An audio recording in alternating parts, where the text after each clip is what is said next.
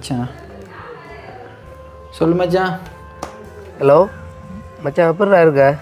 எனக்கு என்னடா மச்சான், நான் நல்லா இருக்கேன், எனக்கு பிரச்சனை இல்லை. அப்புறம் உனக்கு கல்யாணம் எல்லாம் அப்புறம் கேள்விப்பட்டேன், வாழ்த்துக்கள்ரா. ஆமாடா மச்சி, அதை பற்றி கேட்குறக்காக தான் உனக்கு கால் பண்ணான். என்ன மச்சி சொல்லேன். மச்சான் என்னண்டா, வார 24ஆம் தேதி எனக்கு கல்யாணம்டா. இப்போ நான் எல்லாருக்குமே போய் சொன்னான், உனக்கு தான் சொல்ல முடியலை. ஒரு அலுவலாக நானும் வந்து இங்கே யாழ்ப்பாணம் மட்டும் வந்துட்டேனடா. மற்ற உனக்கு நான் வந்து நேராக சொல்லணுமென்ற அவசியம் இல்லை தானே. உனக்கு நான் நீயும் அப்படியே பழகினாங்க. நீ கட்டாயம் 24ஆம் தேதி வருவேதானே? வா, அவனே எல்லாரையும் கூட்டிக் கொண்டு. என்ன மச்சான் கேள்வி இது? கண்டிப்பாக வருவேன்டா. உன் கல்யாணத்தில் நான் இல்லாமல் எப்படி? கண்டிப்பாக வருவேன். அது தெரியுமாடா, நீ கட்டாயம் வரணும். கண்டிப்பாக வருவேன் மச்சி, டோன்ட் வரி. மச்சி என்னடா வரைக்க மறக்காமல் இங்கே தக்காளி குட்டி ஏன் கூட்டிகிட்டு வா. மச்சி கண்டிப்பாடா, அவனை விட்டுட்டு நான் எப்படிடா தனியாக வருவேன்? கண்டிப்பாக அவனையும் தான் கூட்டிகிட்டு வருவேன். சரிடா மச்சான், அப்போ நான் போனை வைக்கிறேன்னு என்ன. பாய்டா, டேக் கேர். ஓகே ஓகே மச்சி, பாய், டேக் கேர். அப்பாடா, ஒரு மாதிரி நம்ம நண்பன் கல்யாண வாழ்க்கைக்கு போகிறோம். என் லைஃப்பில் நடந்த மாதிரி அவன் லைஃப்லேயும் நடக்கக்கூடாது. கண்டிப்பாக அவன் லைஃப் லாங் சந்தோஷமாக இருக்கும். கடவுளை நீர் தான் துணை இருக்கும். என்ன இது படிச்சு முடியும்? நீ டியூஷனில் உனக்கு எக்ஸாம் இல்லை? என்ன டைம் எக்ஸாம்? 4 மணி. 4 மணி. ஓகே, நேரம் 3:40 ஆகுது. என் வீடியோ நியூஸும் இருக்குது. ஓகே, ஒரு கொஞ்சம் நேரம் படிச்சுட்டு வழிக்கிட்டு போவோமே. விது, இப்போ பேர் படித்து கொண்டே இருக்கிறேன். என்ன நோக்கத்துக்காண்டி அப்படியே படிச்சுட்டே இருக்கியே? என்ன ஆக போகிறேன்? அப்பா, நான் வந்து நல்லா படித்து பெரிய ஆளை வந்து டாக்டர் ஆகி மக்களுக்கு ஃப்ரீயாக ட்ரீட்மெண்ட் பண்ணணும். அப்பா தான். சரி, உன்னைச்சா எனக்கே பெருமையாக இருக்குடா. ஆனால் ஒன்றா, எப்போ பாரு நாங்கள் படிச்சுக்கிட்டே இருக்கக்கூடாது. எப்போயாச்சும் இடக்கடை விளையாடணும். அப்போ தான் எங்கள் மைண்டுக்கு வந்துட்டு கொஞ்சம் ரிலாக்ஸாக இருக்கும். சரி, ஓகே, அப்போ நாங்கள் போய் விளையாடலாம்.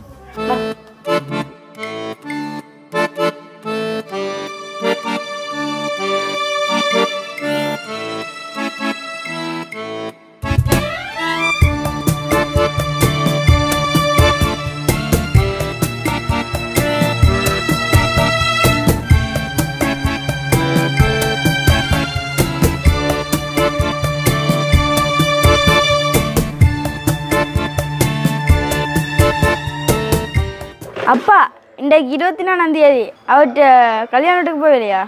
ஓ வா, கிளம்புவோம் போய். ஓகேப்பா.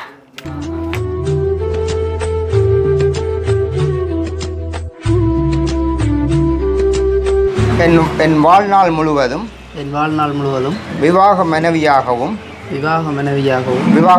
ஏற்றுக்கொண்டு நன்மையிலும் தீமையிலும் சுகத்திலும் துக்கத்திலும் தாழ்விலும் உயர்விலும் மரணம் நம்மை பிரிக்கும் வரை கடவுளுடைய தூய நியமத்தின்படி உன்னை நேசிக்கவும் போசிக்கவும் காப்பாற்றவும் வாக்கு கொடுக்கிறேன். என் வாழ்நாள் முழுவதும் என் விவாக புருஷனாக ஏற்றுக்கொண்டு நன்மையிலும் தீமையிலும் வாழ்விலும் தாழ்விலும் சுகத்திலும் துக்கத்திலும் உம்மை நேசிக்கவும் காப்பாற்றவும் உம்மையில் அன்பு கூறவும் வாக்கு கொடுக்கிறேன். ஓகே.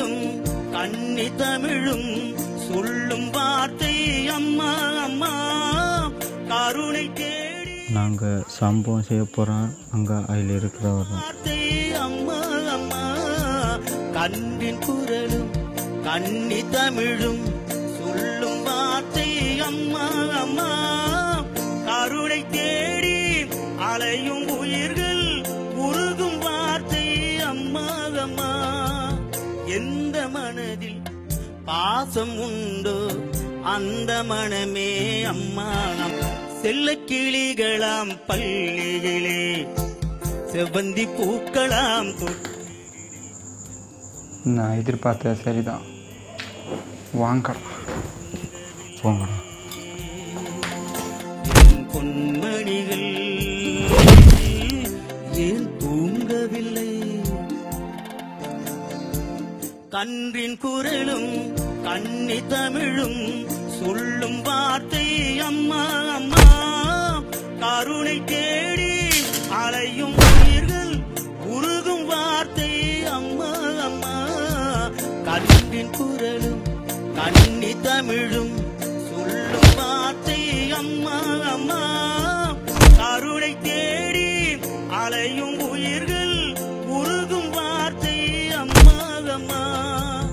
எந்த மனதில் பாசம் உண்டோ அந்த மனமே அம்மா அம்மா. இந்த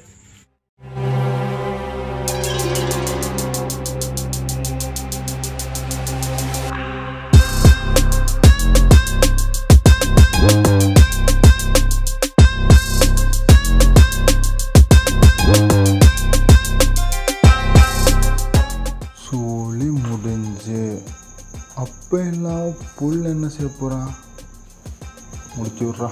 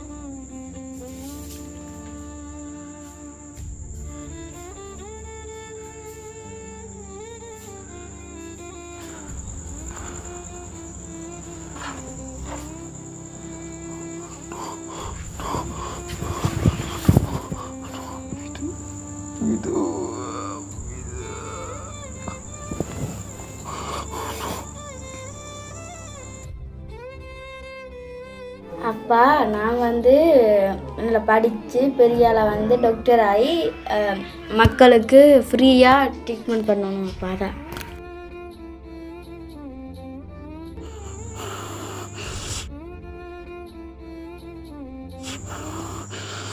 சும்மா விட மாட்டேன்டா.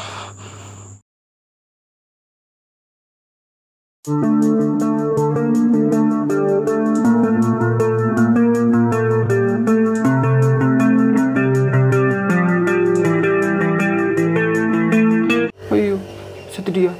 அப்போ சொன்ன உண்மையை சொல்கிறாண்டு சொல்ல மாட்டேன்ற. போ, உன்னை பண்ண சொன்னவனும் பின்னாடி வருவான். இப்படியெல்லாம் சொன்னால் எனக்கும் உனக்கும் என்னடா வித்தியாசம்? முதல்ல எனக்கு உனக்கு என்னடா சம்மந்தம்? ஏன்டா அப்படிலாம் பண்ணேன்?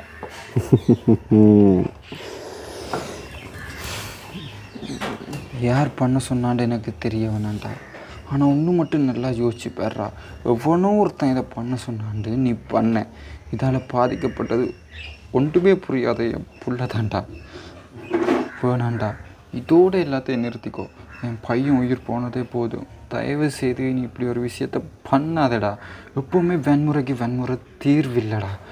உனக்கு பணம் வேணுமுண்டா, எவ்வளோ தொழில் இருக்குடா, அதை செஞ்சு பிழைச்சிக்கலான்டா. ஏன்டா இப்படி ஒரு தொழிலை பண்ணுற? தயவு செய்து இனிமேல் இப்படி பண்ணாத. எனக்கு அந்த ஒரு ஹெல்ப்பை மட்டும் பண்ணிடு. போயிரு. இதை பண்ண சொன்னதும் உன் அண்ணா தான். அண்ணாவா?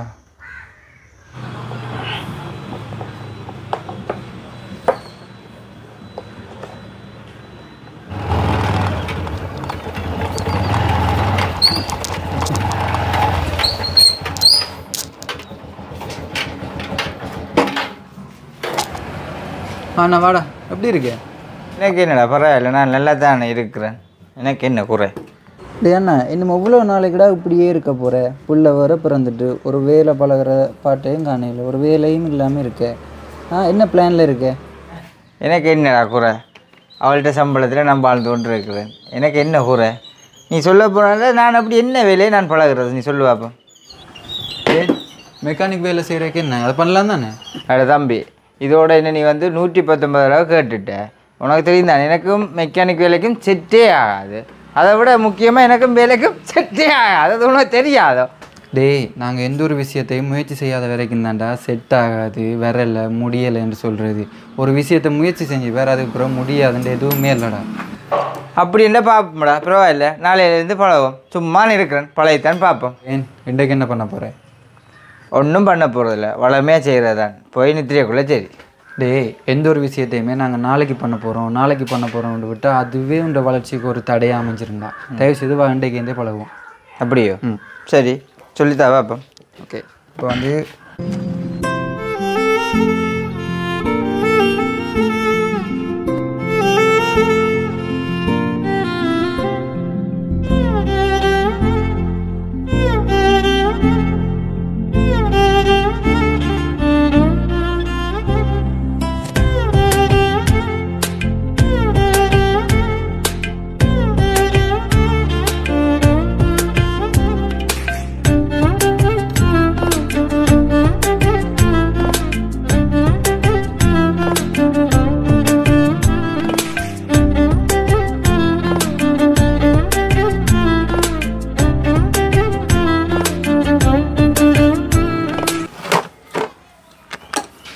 அண்ணா ஒன்று நினச்சா எனக்கு ரொம்ப பெருமையாக இருக்குடா. 6 மாதத்தில் எல்லா வேலையும் பழகிட்டேன். சூப்பர்ரா. 6 மாதமோ?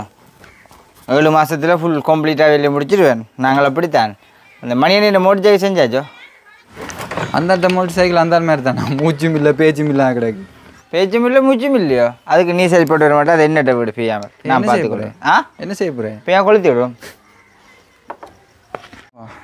அவனுக்கும் எனக்கும் என்ன பிரச்சனை? அவன் ஏன் என்ன கொல்லணும்? நீ முன்னேறது அவனுக்கு பிடிக்கல போல், அதான் உன்னை வீழ்த்தி அவன் முன்னுக்கு வரணுமெண்டு நினச்சான். அவன்கிட்ட ஃபோனில் உன்ட்ட ஓடியோன்ட்டு இருக்கு நீ கதைச்சது கொலை பண்ண போகிறன்ற மாதிரி. அதை வழியாத்தான் நான் உன்னை போட வந்தேன். நான் முன்னேறணும்னு சொன்னேன். தம்பிக்கு ஏதாச்சும் ஒன்று பண்ணினா தான் நான் முன்னேறலாம். யாருக்கு ஒரு ஆள் கால் பண்ணும். ஹலோ ஹலோ, நீ இப்போ எங்கே நிற்கிற? அவசரமாக இருக்கா? இடத்துக்கு வா, எங்கே கடை அடிக்கிறக்கா. வாம்டா வாரேன். சொல்லு, என்ன விஷயம்? வந்துட்டியே, வா. என் தம்பி ஏதாச்சும் பண்ணிட வேணுமாடா. ஏன்டா அவனுக்கு உனக்கு என்ன பிரச்சனை? நான் கடைக்கு போயிருந்தேன்டா. கடைக்கு போக எனக்கு கொஞ்சம் சட்டையில் பிடிச்சிட்டு சுட்டியல் கோடாலியில் எடுத்து கொண்டுறான். என்ன கடிக்கிறேன்னு சொல்லி என்ன சாவடி பின்னண்டே சொல்லி கொண்டிக்கிறான். தேவைன்னு சொன்னால் உனக்கு அந்த ரெக்கார்டை போட்டு காட்டுறேன் பேர. இன்னும் ஒரு வாட்டி இப்படி சொன்னேன், உன்னை அடித்து சாவடிச்சிருவேன்டா. இவனை விடவே கூடாது. அவனை இப்போ என்னடா பண்ணுற? அவனை நீ என்ன செய்யோ ஏதாச்சும் ஒன்று பண்ணிடணும். இந்த அட்வான்ஸ் என்னென்றாலும் செஞ்சு முடிச்சிடணும். நீ அவன்கிட்ட ஃபோட்டோ, அவன்கிட்ட ஃபோன் நம்பர் எல்லாத்தையும் வாட்ஸ்அப்புக்கு அனுப்பிவிடு, போட்டு விடுறேன். நான் இப்போயே போட்டு விட்றேன். உனக்கு கிடக்கு நிற்க விட்டு. ஓகே.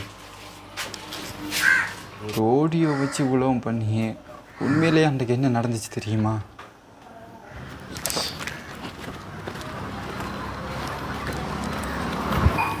வாடா, வேலையெல்லாம் எப்படி போகுது? என்ன நீ இங்கே இருந்தால் எனக்கு என்னன்றாப்பா வேலை வரும். லூசு மேகாச்சுன்னு நிற்கிறேன். என்னடா புரியல? இங்கே இருந்தேன்னு சொன்னால் எனக்கு என்னன்றா வேலை வரும். எல்லோரும் உன்னோட என்ன இருக்குன்னு தெரியல. உன்னோட்டு வராங்க. நான் கடையை திறந்தோடு பீயா தான் இருக்கிறேன் திறந்த காலத்துலேருந்து. நீயும் திறமையாக வேலையை செய், உன்னுடைய மக்கள் வருவாங்க. நான் திறமையாக தான் வேலை செய்வேன். எங்கே யாரும் வந்தால் தான் இந்த திறமையை காட்டுறாங்க. தயவு செய்து சொல்கிறேன், நீ இந்த இடத்த விட்டு போனேன்னு சொன்னால் எனக்கு ஓகே இருக்கும். என்னால் அப்படியெல்லாம் போக முடியாது. உனக்கு சம்பாதிக்கணுன்ற ஆசையாக இருந்தால் நீ வெளியில் போய் சம்பாதிச்சுக்கோ. சரி சரி, உன்ட பிள்ளைக்கு ஏதாச்சும் உண்டு ஆச்சுன்னு சொன்னால் எல்லாத்தையும் விட்டுட்டு இருக்கத்தானே போகிறேன். பார்க்குறேன். எட்ரா சொன்னேன், இன்னொரு வாட்டி இப்படி சொன்னேன் அடிச்சு சாவடிச்சிடுவேன் ஒன்று. சொல்லிட்டேன், சாரி.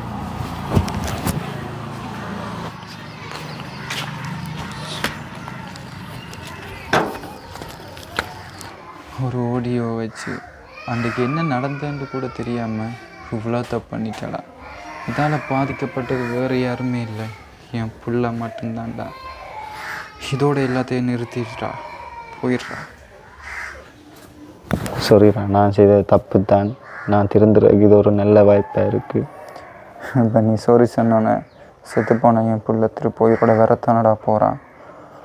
உன்னை அடித்ததுக்கு என்ன மன்னிச்சிரு. நான் அடித்ததுக்கான காரணம் நீ இதை பார்க்கும்போதெல்லாம் என்னமோ தப்பு பண்ணக்கூடாதுன்ற கண்டித்தான். போயிடு. சரி, அப்புறம் ஒரு நிமிஷம், ஒரு கொஞ்ச நாளைக்கு நீ வெளியூருக்கு போயிரு. நீ செத்த மாதிரியே இருக்கட்டும். மறுபடியும் என் அண்ணா இதை பண்ணுறானான்னு பார்ப்போம். எனக்கு அந்த ஒரு ஹெல்ப்பை மட்டும் பண்ணிடு. ஓகே.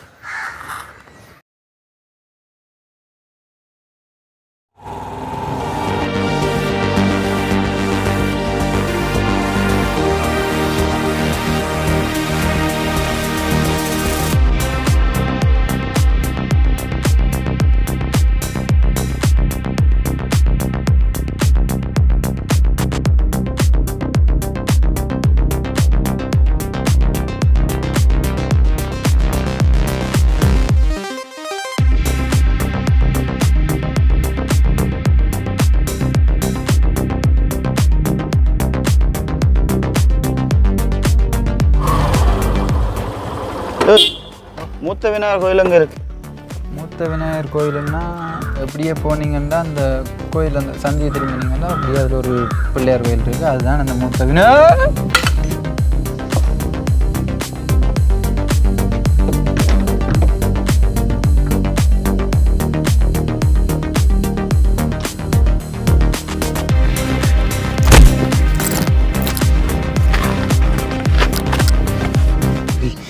இதை உன்னை யார் பண்ண சொன்னேன்னு எனக்கு தெரியும்டா. உனக்கும் ஒரு குடும்பம் இருக்கும். ஜோசிடா அப்படி ஏதாச்சும் நடந்தா என்ன ஆகும்னு தயவு செய்து போயிரு. இங்கேருந்து போயிரு. உன் குடும்பத்தை நீலாம் தராத போயிரு.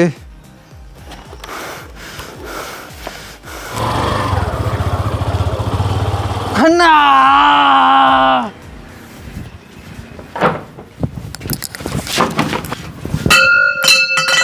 போதுண்டா, எல்லாம் போதும். இதோட நிறுத்திக்கோ.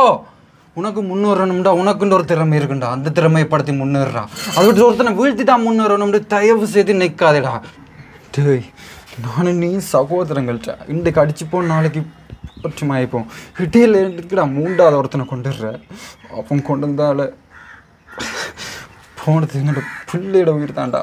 அப்போ உனக்கும் ஒரு பிள்ளை தானேடா. யோசிச்சியா அதை? டேய் போதுண்டா, இதோட எல்லாத்தையும் நிறுத்திக்கோடா. நீ இப்போ எதை விதைக்கிறியோ அதை தாண்டா அப்புறம் அறுவடை செய்வேன். உனக்குன்னு ஒரு குடும்பம் இருக்குது, பிள்ளைகள் இருக்குது. யோசி. இதோட எல்லாத்தையும் நிறுத்திடு. தம்பி என்னை மன்னிச்சு கொள்ளடா. கோபத்தினால செஞ்சுட்டேன்னு எல்லாத்தையும் என்ன மன்னிச்சு கொள்றா. அதில் இந்த போனதும் கிடையாது. பிள்ளைன்ற உயிரானடா. என்னை மன்னிச்சு கொள்ளு. கட்டோன்னு என் பிள்ளை உயிரோட வேற தானடா போகிறான். நீயாச்சும் திரும்பி வா. ஒரு விஷயத்தை செய்யும்போது 1க்கு 100 தடவை யோசிங்க. ஏன்னா நீங்கள் அந்த விஷயத்தை பண்ணதுக்கப்புறம் பாதிக்கப்பட போகிறது உங்களோட வாழ்க்கை மட்டும் கிடையாது, மற்றவங்களோட வாழ்க்கையும் தான். நன்றி.